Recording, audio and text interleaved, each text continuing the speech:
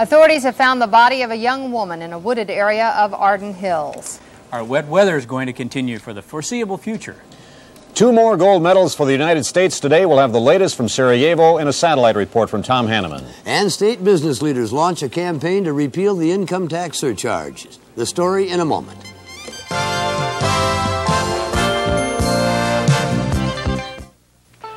Let me show you something. I drove into Cenex yesterday. They were having farm service days. Well, when I got there, I knew I was going to save a bundle on tires, hardware, lube oil, seed, chemicals, and more, lots more. So I nailed down my crop plans and registered to win a free satellite receiving system. Now, I didn't overspend, mind you. I just sort of oversaved. Cenex is the country way, 'cause Cenex is you.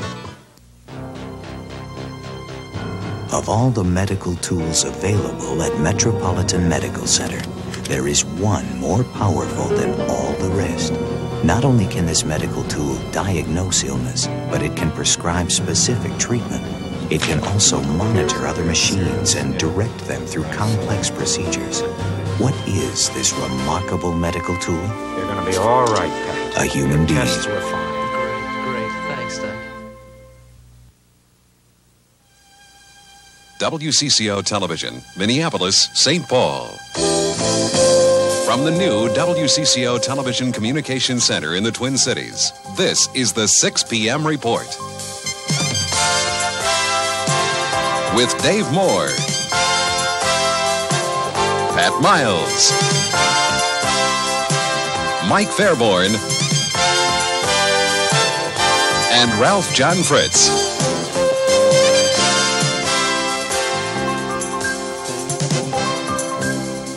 Good evening, everyone. The State Patrol and St. Paul Police have discovered the body of a young woman in a wooded area near Highway 10 and I-694. Authorities believe the woman is Linda Shoebottom, who disappeared Thanksgiving Day. Mike Walcher was at the scene when the body was taken away less than an hour ago. Mike? Right, Dave. The body has been taken away now. It was found this afternoon here near the westbound lane of 694. It was found actually in a wooded median area between the east and westbound lanes right across the road there. It was about 30 to 40 feet off the roadway in some woods, and the imprint of the snow that it left was clearly that of a female shape.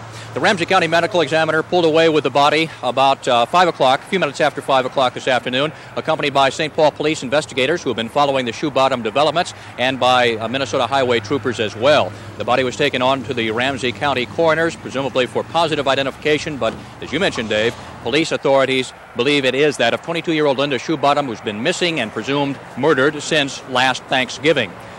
We understand the suspect in this case, Rick Shoebottom, her 34-year-old husband, told police where the body could be found.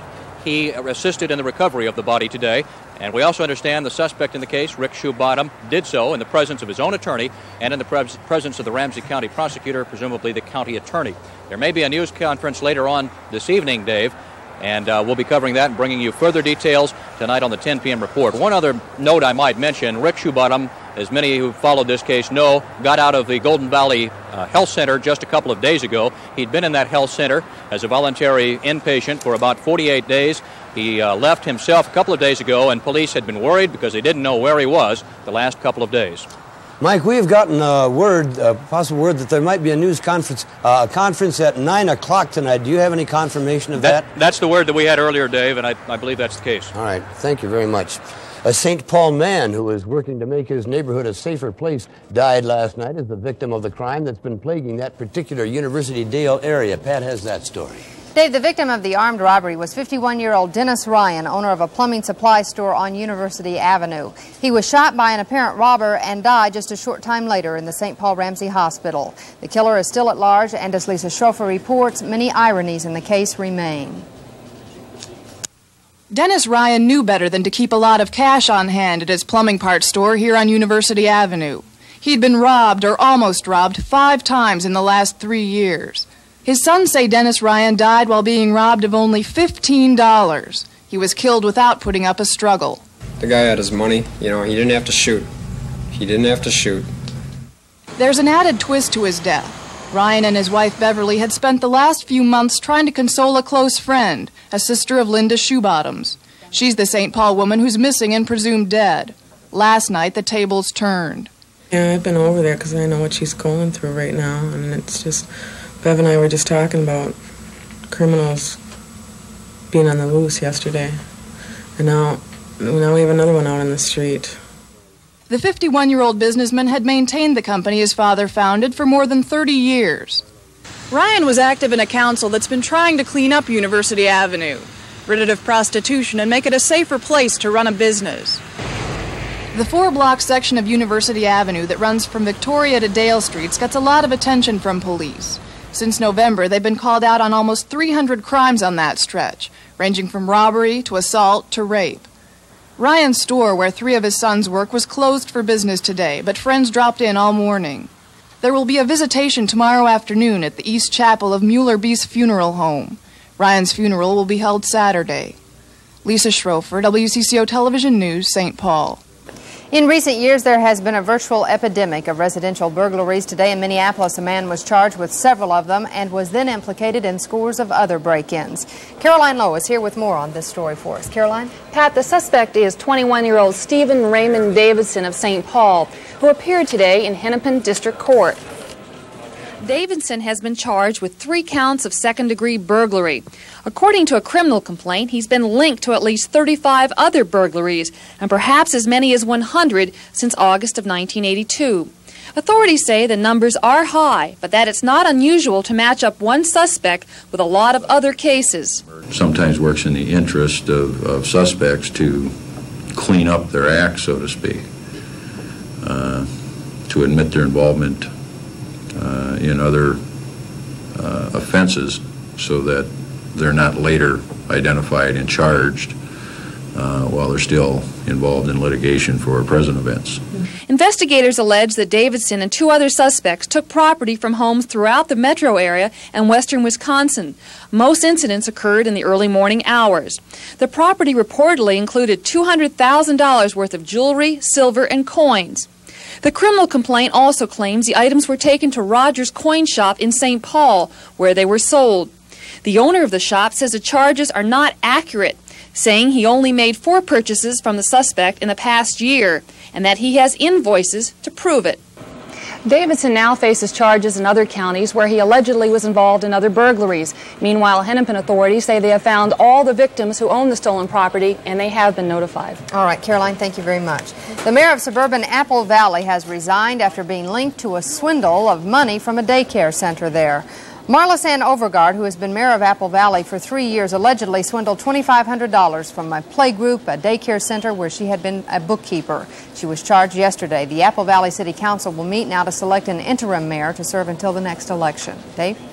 A black Columbia Heights family is fearful tonight after discovering a burned cross in their backyard today. 42-year-old Bob Pratt said he looked out his kitchen window today to discover a 4-foot cross standing in his backyard. Mr. Pratt called police, who removed the cross for evidence in their investigation. Mr. Pratt said he's concerned for the safety of his wife and, of course, of his 7 children. If they got the nerve to do that, they got the nerve to go further. If they really mean business. They're going to come up and set your house on fire.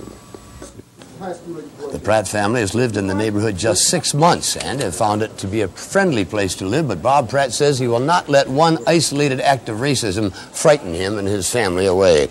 Coming up on the 6 p.m. report, we'll find out why businesses all across Minnesota have begun a letter-writing campaign on the state's income tax surcharge.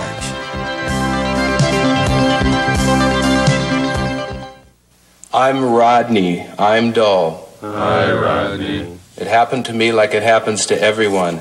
The same dull songs over and over on the radio. Up the dial, dull. Down the dial, dull. Now I wake up dull. Drive to work dull. Isn't there someplace I can turn on the FM dial? Some kind of music that isn't dull? Yes, Rodney, there's country. FM Country K102. More music, less dull. FM Country K102. Ladies and gentlemen, that is the text of the President's statement. I will now take questions. When is the sale? Sound of Music's President's Day sale is now in progress at all 8 stores. Will all merchandise be affected? Yes, home and car stereo, TVs, video recorders, portables, microwave ovens, and major appliances are all on sale. What is the public's reaction? The public is totally in support of these low prices, but we suggest people shop early for best selection. Could you give us an example of the savings? I'd rather let the President himself do that. This AM/FM cassette car stereo, 14 watts of power, just $19.99. Something's happening in the Twin Cities. People who used to buy cars are buying trucks. Your Metropolitan GMC truck dealers want to show you why your next car should be a truck. Like the GMC S15 pickup or the Jimmy, a car and a truck all in one. Perfect in the city and in the country. GMC, the official truck of the 1984 Los Angeles Olympics, at a price you can afford. See your Metropolitan GMC truck dealer today for a truck you can live with. America's most popular replacement battery has a new lean challenger. The Motivator 650. Made by Delco Remy for Kmart, the 650 is smaller than the standard Die-Hard, yet it delivers 125 more cold cranking amps. The maintenance-free Motivator 650, just $59 and backed by the K-Care promise. Eden Prairie school teachers have authorized a strike in that school district. Teachers met this afternoon to be briefed on the negotiations with the administration. 87% of the teachers voting this afternoon came out in support of a strike. The earliest strike date would be March 1st. The district employs 600 teachers. Minnesota's 10% income tax surcharge is scheduled to continue to take a bigger chunk out of our paychecks until July 1985. But business leaders across the state are stepping up the campaign to axe the tax early. Mike Strand reports. Voting for this bill. I hope the surtax arose from the depths of the recession as lawmakers desperately grappled for a way to trim growing budget shortfalls. The result of that crisis was the 10% additional tax levy, which comes out of our paychecks and adds hundreds of dollars a year to our steep tax burden. Business groups are now pressuring state lawmakers to live up to promises that the income surtax be only temporary. Lawmakers from both political parties and the governor favor removal of the 10% tax, but the conflict and eventual political infighting will be over when to drop it and by how much. A consortium of businesses led by the State Commerce and Industry Association and the Minnesota Business Partnership is gearing up for the fight. The group plans a major advertising assault on the surtax issue starting tomorrow, using election year leverage to lift the tax earlier than planned. Public pressure could well build so that at least those who are running for office this next fall might well see the wisdom of being closer to January 1, 84 than anywhere else. But then, if we do that, you don't have the revenues to do a lot of other things. DFL Senate Leader Roger Moe says he and others are concerned about the growing budget deficits facing Congress.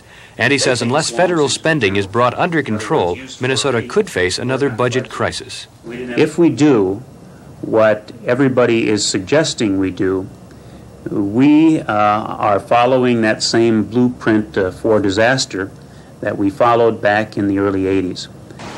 But Senator Moe may be outnumbered.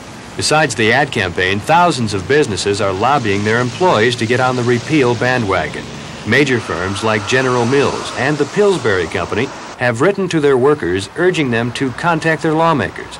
The debate over the surtax is likely to be the most heated of the session this spring, but it's unlikely the full extent of the repeal, if any, will be known until the wee hours of April 20th or beyond. With photographer Bob Mannery, Mike Strand, WCCO Television News, the Twin Cities. On the other hand, Governor Perpich is proposing taxes to beautify our roadsides. Today, the governor said a $1 tax on motor vehicle transfers and a $1 tax on the purchase of new tires would generate about $3.5 million annually. The money to be used to get rid of unsightly piles of tires and such debris along the roadside. Also to be used for natural screening of auto salvage yards and to remove abandoned vehicles. 50 employees of the Ford truck assembly plant in St. Paul are to be laid off by March 1st to make way for out-of-town Ford workers who have more seniority. The union contract with the company requires that the jobs be given to laid-off workers who have more seniority. The union local is trying to contest the national policy, but at this point, it's not known if the local workers will remain on their jobs. Pat? Dave, a company in Fridley says it may have the solution to the problems of Times Beach, Missouri. That is the site of heavy contamination by dioxin, a chemical linked to several serious health problems. The Agro-K Corporation began experimenting last summer with an enzyme produced by bacteria. It was applied applied to ground contaminated with dioxin about 15 miles from Times Beach. Tests showed more than half the dioxin disappeared. Those tests, though, were limited, so the company now plans more tests in April with the help of the Missouri Department of Natural Resources. We met with the Department of Natural Resources and their scientists, and they were very excited at the results that we have developed. So it is going back to our curiosity and our interest to try to find if there is a solution that can be man-made. Agro-K began in 1976. It makes products for environmental and agricultural use. The company's president says the enzyme under testing may be useful against toxic waste. However, the federal EPA says it wants to see more test results before deciding.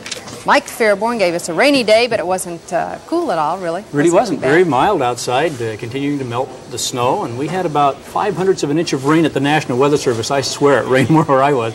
Caught out without the umbrella. Oh, were you? How about you? Well, for a while. For a while.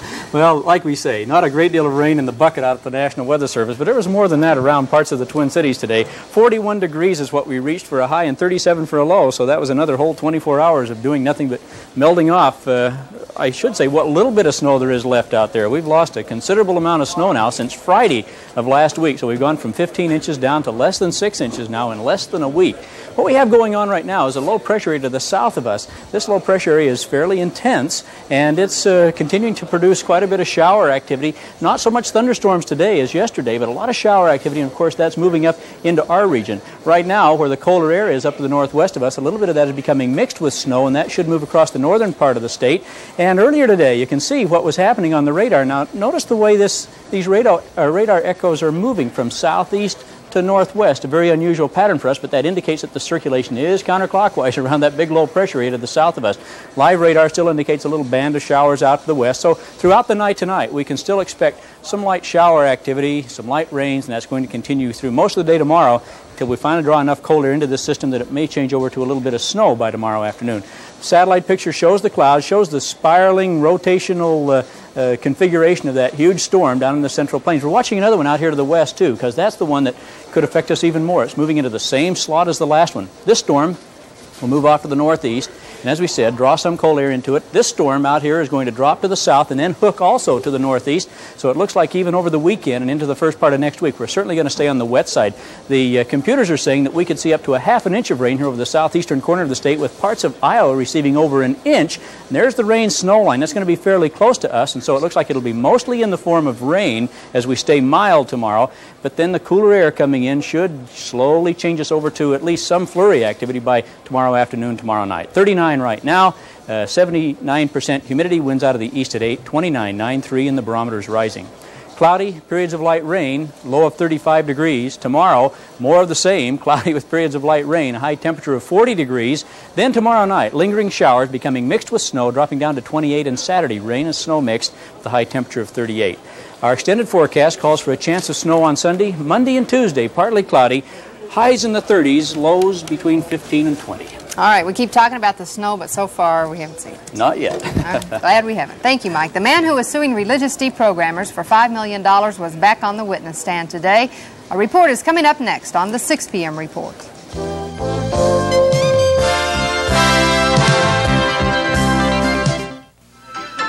you go, fellers.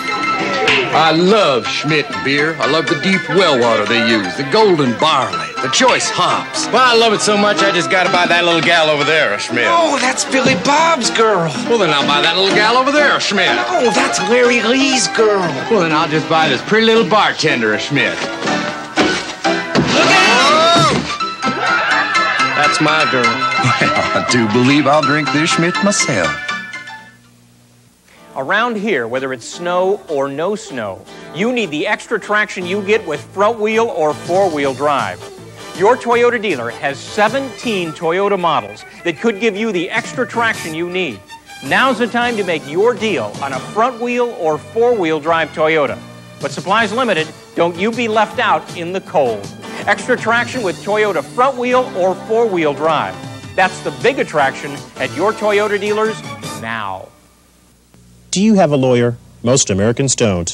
That's why we started Hyatt Legal Services, a new kind of law firm now with offices throughout the country where you can discuss your problem with an attorney for just $20. And for cases like divorce, bankruptcy, and wills, we have standard fees that are very reasonable. At Hyatt Legal Services, we care about you. I'm Joel Hyatt, and you've got my word on it. Hyatt Legal Services has offices throughout the area. Call the one nearest you for an appointment.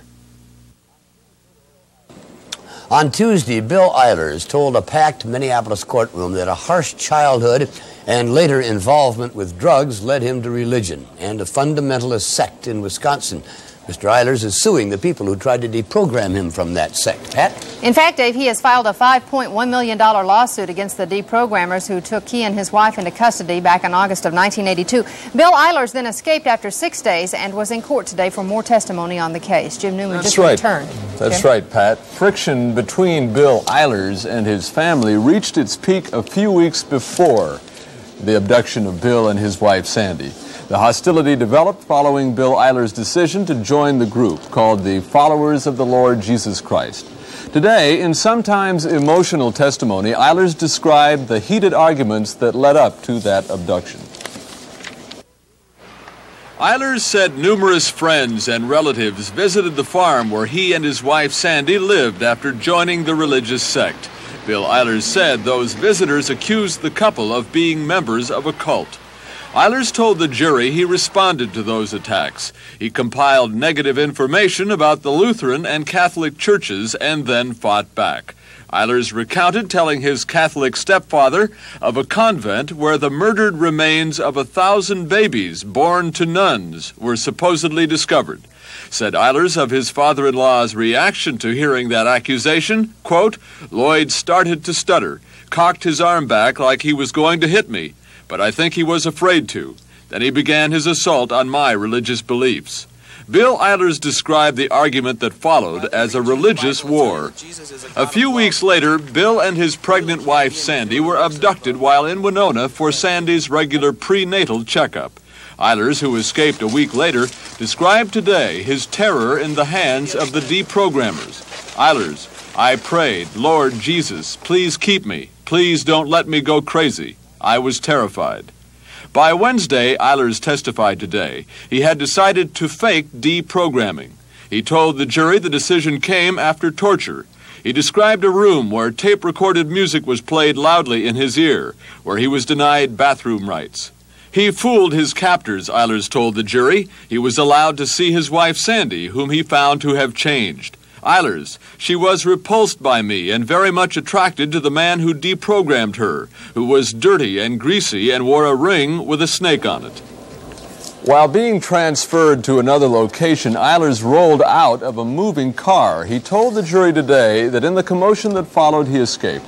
Tomorrow, Aylers will be cross-examined by the attorney for the defendants in the case, which, Pat, you know, is the group of deprogrammers involved. All right, very good. Thank you, Jim. We will have the latest on the Olympics from Sarajevo and the highlights of the Gophers' last-second victory last night coming up next on Mark Rosen's Sports Report. You keep your milk of magnesium, and I will keep my Senecot. Natural vegetable Senecot laxative, tablets or granules. I can count on Senecot. Sure, farming is hard work, but it takes a lot of thinking, too. I thought long and hard before I tried new Buctril corn herbicide last year. I found it does more than stop broadleaf weeds. It stops me from worrying about vapor drift and stalk brittleness. When you stop and think about it, it just makes sense to use Buctril, the post-emergent herbicide that does its job and stops. Stop weeds, stop worry. The Buctril stops here. On the next edition of Our Magazine, Alice star Vic Tayback talks about his recovery from surgery. To this day, people still say, "Geez, you're walking."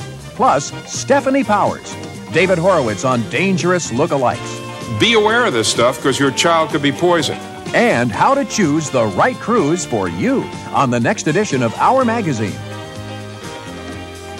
Friday at 9 a.m. here on WCCO Television.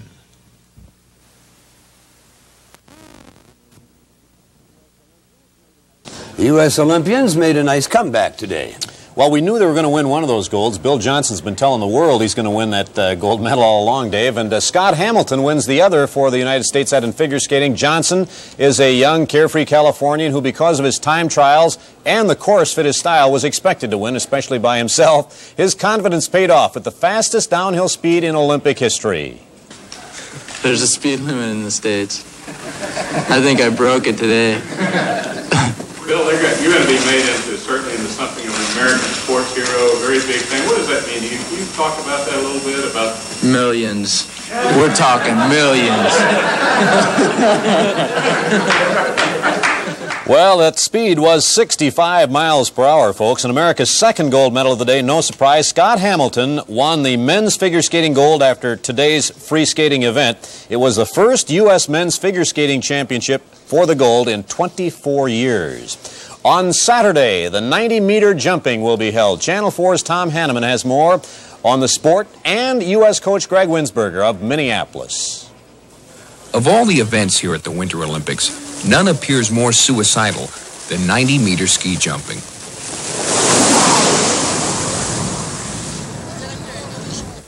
Athletes lift off this ramp at 60 miles an hour, sometimes soaring over 400 feet. Indeed, they look and sound like human Learjets.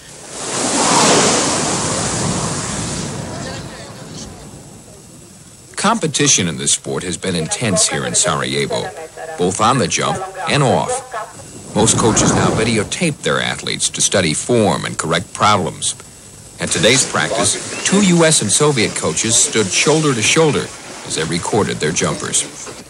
The United States has never won an Olympic medal in ski jumping, but this weekend here on the 90-meter hill at Malopoli, the U.S. will have its best shot yet.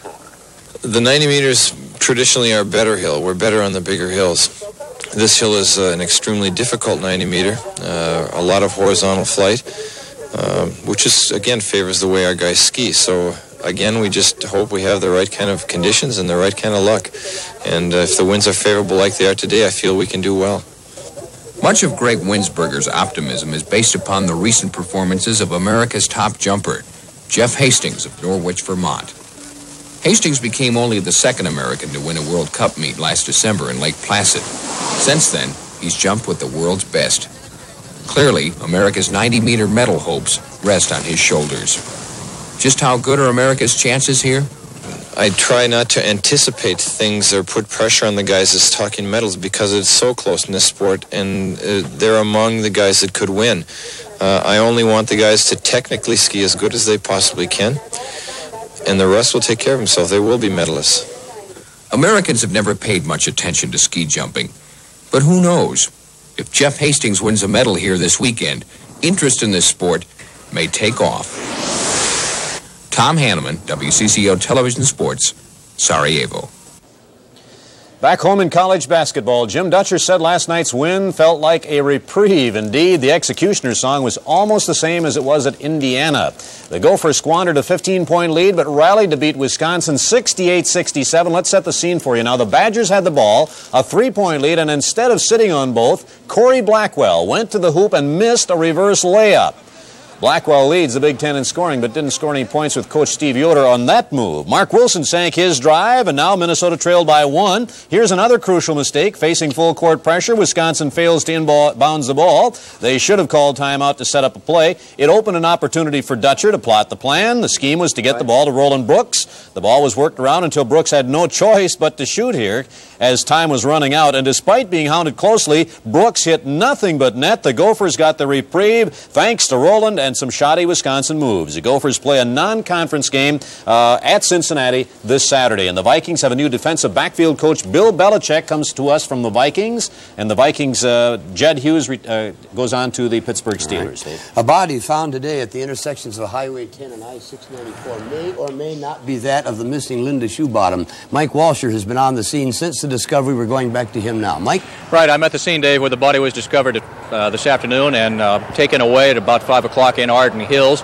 We're at the intersection of Highway 10 and 694. We understand the body has been identified by Ramsey County authorities. They will not release the name of the victim, though, pending notification of the family. We also do have it on good authority that St. Paul police do believe it is the body of 22-year-old Linda Shoebottom, missing, presumed murdered since last Thanksgiving. The chief suspect in the case, Rick Shoebottom, her husband, is in police custody. He assisted police in finding the body today. A news conference at 9, Dave, and an apparent solution to an agonizing mystery for the Shoebottom family. We'll have an update at 10. Fine. At which time we hope you'll be with us. Until then, thank you and good night.